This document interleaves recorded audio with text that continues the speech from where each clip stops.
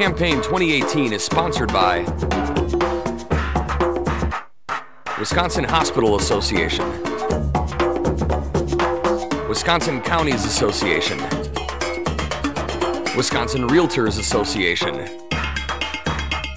Marshfield Clinic Health System, and Campaign 2018 partner Milwaukee Journal Sentinel.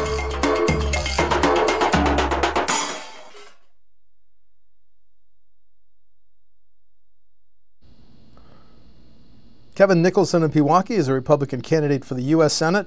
The primary is August 14th. Kevin, welcome to WisconsinEye. Thanks so much for having me. I appreciate it. This week's Marquette poll, 34-32, which, with a margin of error, a dead heat, 30% undecided. So what's your message in the final 25 days of the primary to the 30% that are undecided, sir?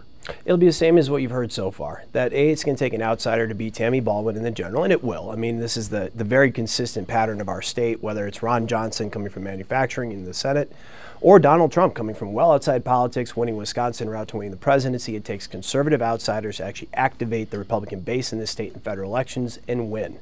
So it's going to take that to win this election, but more important, and this is what I'm really going to say to the voters on August 14, is that it's going to take an outsider to do things different in Washington. You look who's endorsed me, whether it's Ted Cruz or Mike Lee or John Bolton or the Club for Growth, all these other giants of the conservative movement that are behind us, in addition to 10,000 small donors from all 72 counties in our state. They understand that it takes people from outside the political class to fix the problems of the political class. Nobody in a Republican primary honestly believes somebody reared in the political class is going to go there to Washington and do anything substantively differently than what we see today. The Vootmere campaign says, look, this was our first time to lead this poll.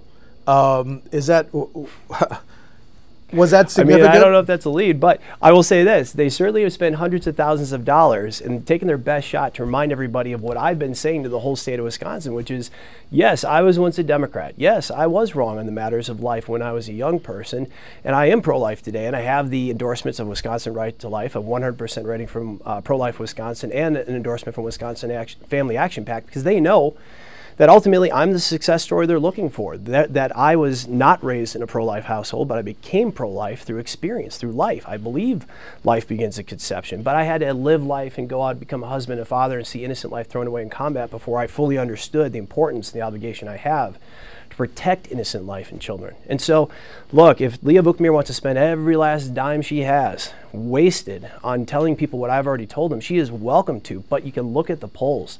If their goal was to spend hundreds of thousands of dollars and end up in a tie so that now we can go and close this primary out, end it, and take on Tammy Baldwin, that was a very failed strategy, but they are welcome to do it. When I first interviewed Ron Johnson before he was a U.S. Senator, he ran a manufacturing company. You're an outsider. What have you been doing for the last 2 or 3 years? Well, we all know I was in the Marine Corps, and I got out of the Marine Corps in 2009. I went to graduate school for a couple years, and since then I've worked as a management consultant.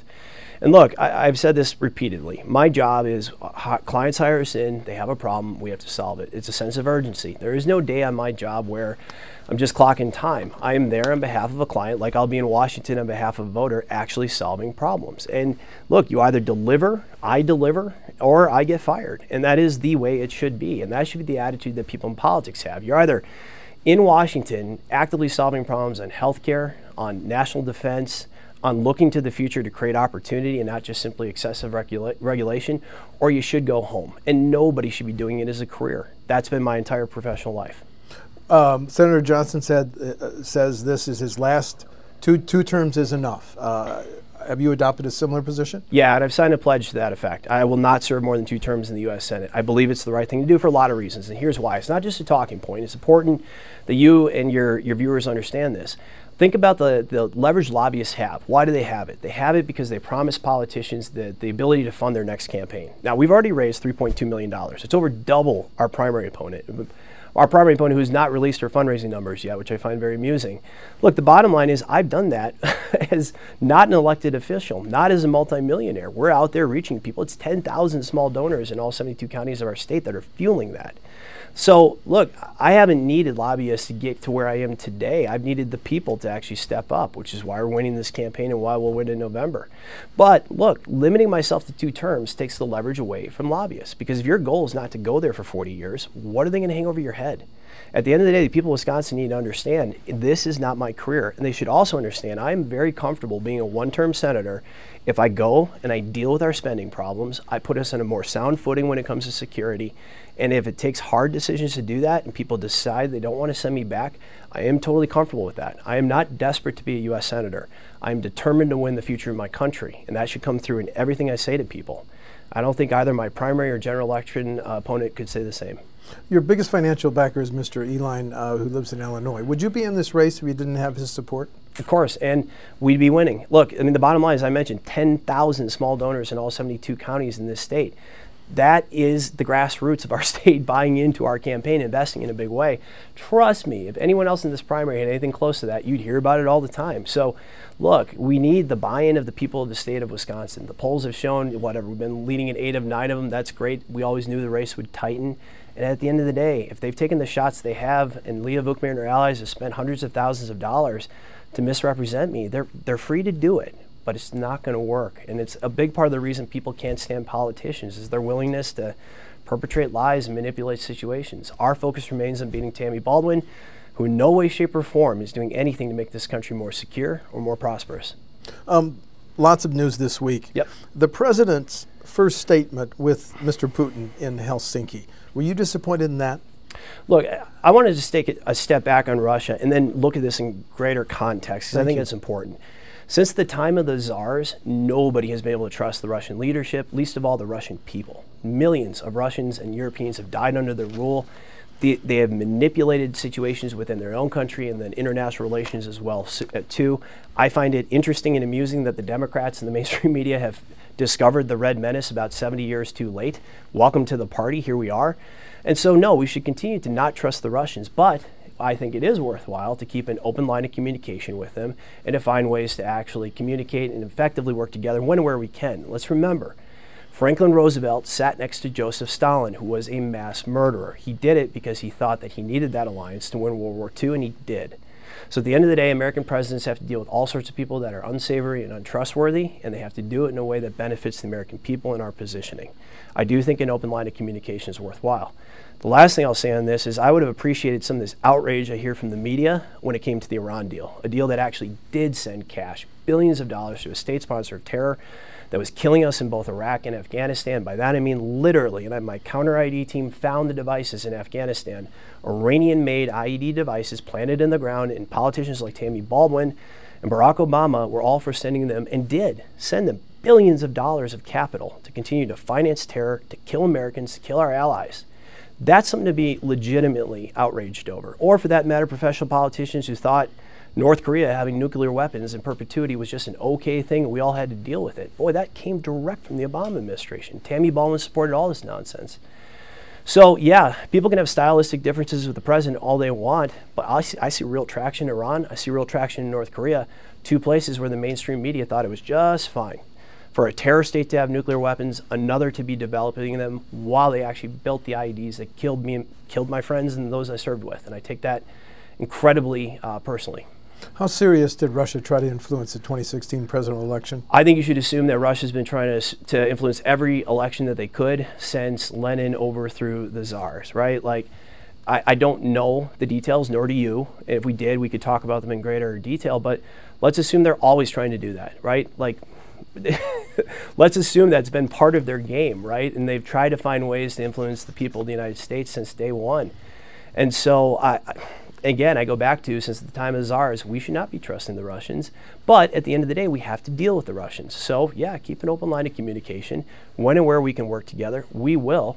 But we always have to put the interests of the American people and the American Republic first. The Democrats, some Democrats in Congress are talking about a resolution that would reaffirm support for the intelligence communities in light of the president's comments in Helsinki.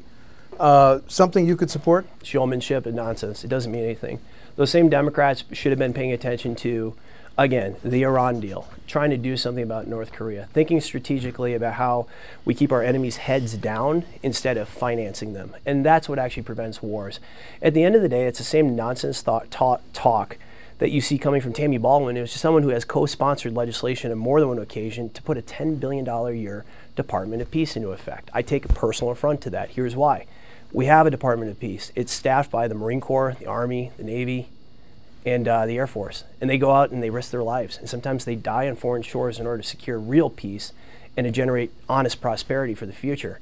And so for those of us that have really sacrificed, the idea that Wisconsin's senator is out there co-sponsoring $10 billion a year worth of bureaucrats to basically thumb her nose at those of us that actually do secure the peace it's garbage, and that's the nicest thing I can say about it. We need to think strategically about how do we stop wars before they start. Tammy Baldwin is not doing anything along those lines, and that's how kids end up fighting the same wars that I did. I want to stop that, but you need to do that through strength and intelligence. As somebody who served in those theaters, let me ask you this. Should we withdraw our troops from Afghanistan? We need crystal clarity in mission, and I've always thought this in Afghanistan, and I'll be transparent about this, knowing people that have lost their lives there, both friends and family. What is the objective? What do we truly want to achieve? And so what I think is achievable in Afghanistan is this. This is my personal opinion, having been there and fought there. You can actually create a internal security force, regionally based throughout that country, in which people will fight for their clan and for their region and their town. And that's about probably as far as we can get that country. Now, what progress they will choose to make in the future is up to them, and they will have to decide that. They have no desire right now to become a westernized nation. I can tell you this because I have talked to local Afghan villagers about this. Their goal is much in the same goal that you have. They want their families to be safe. They don't want their children to be butchered by Taliban thugs, and that is a real concern that they have. But we can actually help to build an internal security force that can defeat internal security threats. Many of the mistakes I saw the Obama administration make in Afghanistan involved trying to change that into a westernized nation. It was not realistic. Lack of mission, curtailing our rules of engagement such that we actually could not effectively fight to keep ourselves safe and to keep the local nationals safe. And it's very tactical stuff, but mistakes at every single level, all supported by Barack Obama, all supported by Tammy Baldwin, blatantly inappropriate. So drill the mission down into something that's achievable and that's tactical. And this will play, and it's getting a little bit beyond your question, but it's important that you and your viewers understand this. What's my threshold for deployment? Crystal clarity and mission, and an achievable mission. It can be hard, but it has to be achievable. Overwhelming financial and human resources to end the fight quick, because quick fights save lives, both American and local nationals. Then an honest plan about who's going to stay behind and how long. At least a projection, because we're still in Germany and we're still in Japan, for good reason, but we're still there. We should be honest about that. And then an honest plan to take care of veterans and their families when they come home. People in Wisconsin need to understand that I get every single word I just said. I intrinsically understand what it means. Tammy Baldwin doesn't, neither does my primary opponent, because I've thought about this and I've lived it. And it is important that United States senators get it's that kind of thought processes that make sure that we only go into fights when we're ready for them and we're prepared. And then those of us that are in the Senate have to stand up and own that and vote for it and say, yes, I think this fight is worth risking American sons and daughters, or it's not, and here's why. International trade. Was the president right to call the European Union a foe, his term, of the United States on trade? Look, I think I want to take a step back and trade, talk about it in general. So you hear a whole lot of people upset about tariffs right now and all the rest of that. That's where I was going next. Right, and let's talk about that because that's what matters. Because Senator Johnson was very critical of tariffs, and he said he'd like to tell that to the president how much it's hurting Wisconsin. Excuse me. Sure, no, I appreciate it. And look, the bottom line is this. I believe in the value of trade. I believe in the value of free trade. I believe in the value of strategic trade. We don't have any of those things right now. We've got a situation where, within the context of NAFTA, Wisconsin dairy products leaving our state going to Canada can be subject to a 270% tariff. Likewise, the Canadian government basically owns the Canadian timber industry, can ship subsidized timber into our nation and basically displace Wisconsin's timber industry. In so many ways, they did that. That is within NAFTA. That is not free trade, and nobody should pretend otherwise. These tariffs that have been put up in China, in India, have encouraged discouraged the shipments of fully produced and assembled products. Why do they do that? They do that so that companies in the United States will have to ship not assembled products and do the assembly work in their country. So in essence, transferring jobs direct from Wisconsin to other places. All these folks in Washington are just okay with that. They say, that's fine, we all have to deal with that, we've signed these deals, and that's just the way it is. Tammy Baldwin says, that's just fine. My take is this, let's move to a world without tariffs. That should be the objective. I believe fully and wholly that is the president's objective. And what he is saying is, if you're a trade partner of the United States and you want access to the American consumer market, great, come back to the negotiation table, let's get rid of all these tariffs and nonsense and allow trade to occur. I talked to Wisconsin farmers all around our state. They're sick of being patronized by politicians, and they want access to markets. I mean, it's very simple. It's a business. Farms look beautiful, and we all drive by them. Well, look, I worked as a ranch hand. I've seen agriculture from the inside. It's hard work, but it's a business, and they need access to markets. Our Wisconsin dairy farmers and crop farmers should be able to sell first freely throughout the United States, and that can be problematic, and dairy farmers will tell you that, but they sure as heck should be able to sell to Canada, to Europe, to South America without facing tariffs. And if those countries don't want to play by those rules, we need to pull them back to the negotiation table and say, let's trade, but let's do so honestly and fairly. As a veteran Marine, and your slogan is send in the Marine, help me understand why the NRA just this week endorsed Ms. Vukmir. I mean, look, if we want to get endorsements, I'm endorsed by Ted Cruz and Mike Lee because they're two of the best constitutional conservatives that understand I get what the Second Amendment's really about. I don't make decisions for any of these groups, right? It's not my place to. But I can tell you, I mean, the idea is this. I mean, yeah, as a Marine, I fought for our constitutional rights, and I understand the Second Amendment really does exist, not for hunting and fishing. To all your viewers, beware of anyone that's talking about the Second Amendment and brings up hunting or fishing because they intrinsically don't understand what the amendment is there for in the first place. So I want to point that out.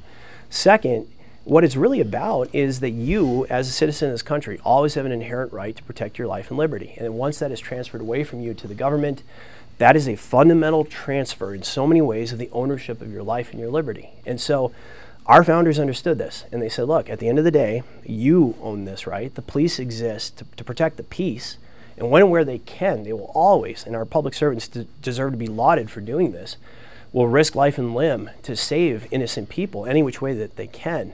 But they're not always there, and that's why the Second Amendment exists, so you always have that right. And look, anyone who's, and again, from Cruz and Lee, again, two of the best advocates for the Second Amendment and basically the Constitution that exists in the Senate, wouldn't be with me if they didn't understand that I get that. And same too with the grassroots of Wisconsin. So we're going to win this race regardless and just keep our pedal down. The international debate over immigration, what should be the next steps to resolve this controversy? So I think it's fundamentally critical. And it's funny, you talk to people of every background in our country, and they really do agree with this, unless they are so highly politicized from the left. We need to stop illegal immigration. We need to do that for a couple reasons. One is people should come to this country legally because it allows them to come here on a fair footing, and it allows them to stop others from taking advantage of them. So one of my problems is, and your viewers should do this, Google Tammy Baldwin, CNN, and immigration, and watch what comes up. It's one of the most ridiculous interviews you've ever seen in your life, in which a CNN anchor asked a very fair question, which is, if you're so upset about what's happening on the border today, why weren't you upset during the Obama administration when the same thing was happening? And what I will point out is this: the hypocrisy of the left in immigration is insane. They have encouraged their politics and policy people to come here illegally. When they get here illegally, they hang in limbo, and they're dependent on politicians like Tammy Baldwin to curry political favor with them. And it's not acceptable. What I want is, yeah, build a wall, build an obstacle, do what you have to do to stop people from coming here illegally. Now, then we'll have both the political will and the opportunity to say, let's build a merit-based, economically sustainable immigration program. And this can be done. It's the politicians that are stopping it because they want cheap votes or they want cheap labor. And it's just not right. Would the end result of that process be citizenship or legal status, sir? Well, so, I mean, think about it this way. It's a whole reset, right? Like, it should be merit-based. And that doesn't just mean PhDs, by the way. I talk to people in all different industries in our state. You need people that want to work hard. And it can be working with your hands. It can be, being a physicist. I don't really care, but I do know this. We can toggle those numbers up and down on an annualized basis based on our unemployment rates and the type of skill sets we're trying to bring to our country. So we can do this logically. But it should be merit-based. And then as you come here, yes, you come here in a legal status, and then you'll have an opportunity to pursue citizenship, which is the way it exists right now, right? But that should be far more clean. You come here legally, then there's a process. And then as you start that process to citizenship, and I fundamentally believe this in my heart, that you have to understand, go through an education process that says you're asking to become a citizen in the world's greatest republic. Now, here's what that means. You get the Bill of Rights, the most amazing thing that in so many ways we've ever written down, and it's inspired by God, to be sure, but it's such a great creation that we've put forward in this country. If you want to be part of that, it's counterbalanced by responsibilities. Everything in a republic works that way. Both your rights and your responsibilities counterbalance each other. There has to be an education process that you go through in order to eventually achieve citizenship if you want to do that in the first place. everybody, and I can tell you, talking to the people of Wisconsin, they love immigrants. They hate illegal immigration, and those are two very different things. So to create the will to create that kind of system, stop illegal immigration, get rid of politicians like Tammy Baldwin that are trying to encourage it. Let's move to the next step and do this with like an open heart, knowing that we've stopped the illegal immigration problem. Now we can put together a sensible legal immigration problem. Your party has been unable to repeal and replace the Affordable Care Act. Would that be your focus in the Senate, or is it time to move on? If it's time to move on, what's the new strategy on health care, sir? Well, so it has to be repealed, and it will be, and I'll tell you part of the reason why, and you're probably familiar with this. The tax reform package removed the tax that was associated with Obamacare. Yeah. Ultimately, the Roberts Court, when they said that Obamacare could stand, which I believe was a heavily flawed opinion, but nonetheless, that was their opinion, it was all predicated on the idea that Obamacare was a tax. Now, those in the legislature that passed it lied and said, no, it's not a tax, it's not a tax. That was Nancy Pelosi saying that. Tammy Baldwin right there with her. But at the end of the day, it was a tax, and the tax reform legislation removed that tax. There is no legal standing for that law anymore. We're going to move beyond Obamacare. The question is, how do we do this intelligently? I'll tell you, one of the first steps we have to do is introduce price transparency, real consumer choice. Yes, that means choice across state lines for insurance providers and such. And we need to incentivize Americans to save in healthcare savings accounts. Now, that trifecta, choice, price transparency, and allowing people to spend their own money intelligently on healthcare will drive down the cost of healthcare. It is the only way we're going to do this equitably while protecting the quality of healthcare in our country. And here's why. What we have now, and Obamacare exacerbated every single problem that was already in existence in American healthcare, is a system where everybody wants good health, as they should. No one knows what it costs, and someone else is usually paying for it, whether it's an insurance company, an employer, or the government.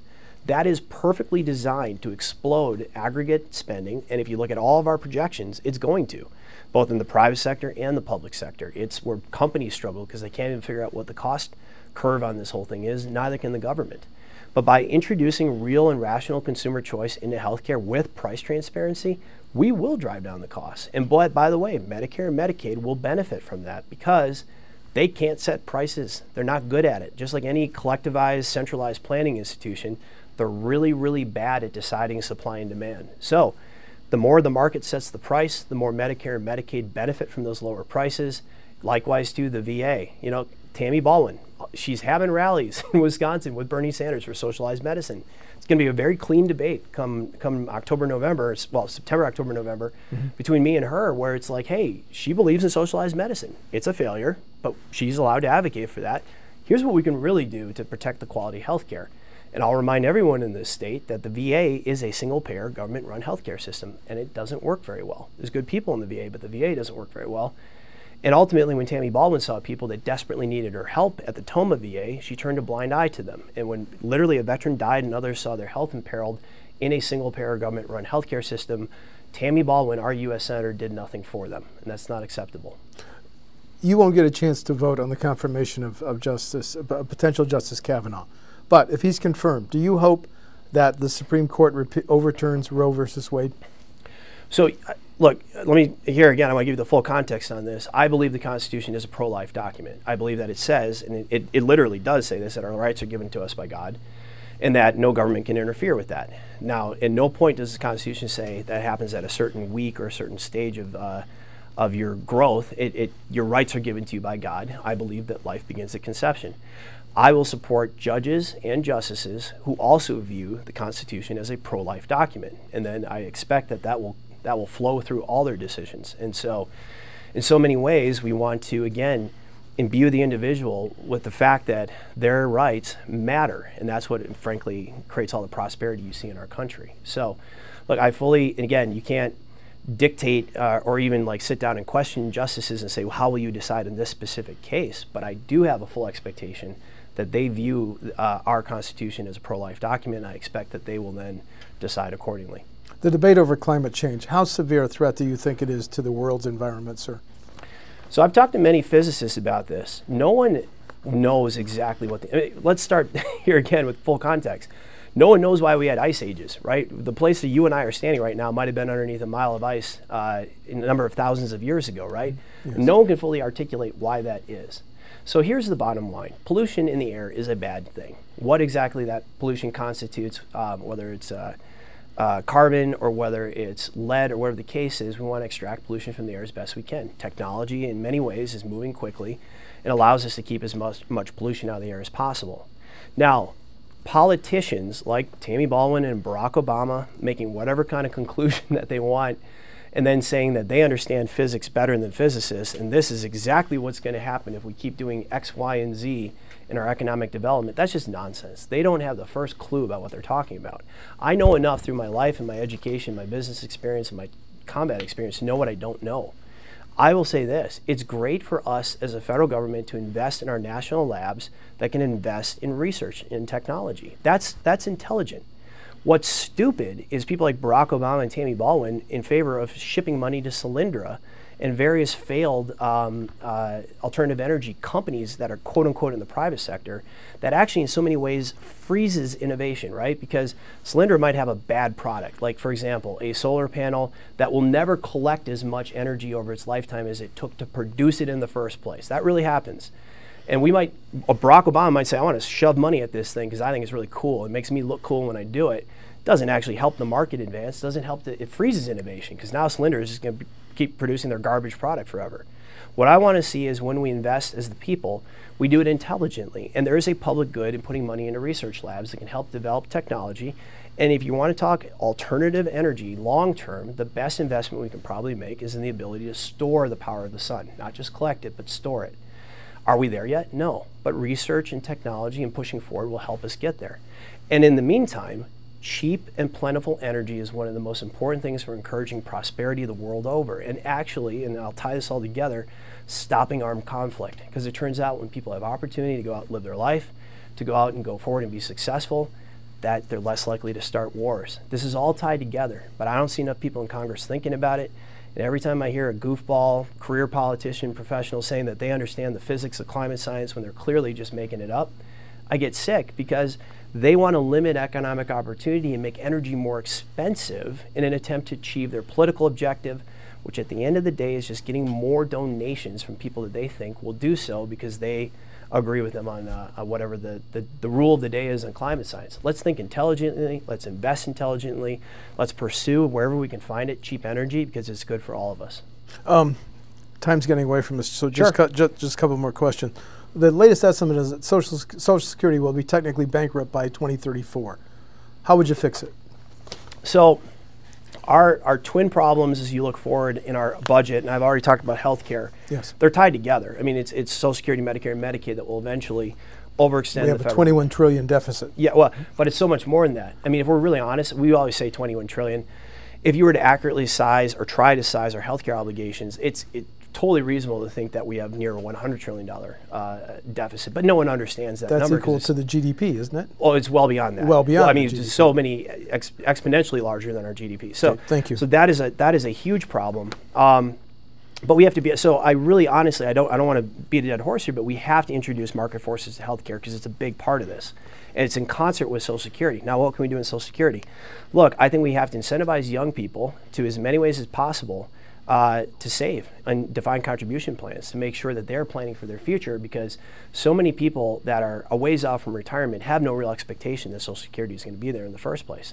Then yes, if you're on Social Security today, no change at all. And so for all the attack ads that are coming from the Democrats, no change if you are currently receiving Social Security, or for that matter, very close to retirement. For the rest of it, let's talk about the potential for means testing. And what does means testing look like? It could mean that if you are above a certain income threshold, that you get back literally what you paid into Social Security without the multiplier that comes with it. That seems pretty reasonable, and most people that are in those upper income thresholds are probably okay with that.